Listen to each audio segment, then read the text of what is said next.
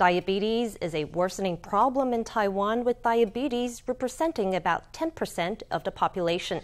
Amid the pandemic, many people with diabetes have been avoiding hospitals, skipping consults, and other health care that helps them cope with their condition.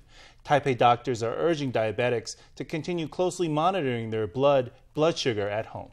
At a press conference in Taipei, doctors gave advice on how to choose a blood sugar monitor for use at home.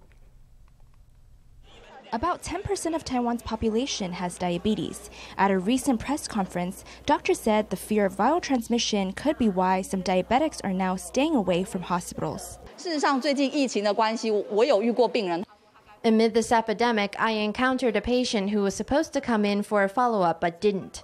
Skip medication for 2 months and of course your blood sugar will be too high. Diabetics who are avoiding the hospital need to be especially careful with their health, especially during the pandemic. According to the Taiwan Centers for Disease Control, people with diabetes are at higher risk for severe complications from COVID-19.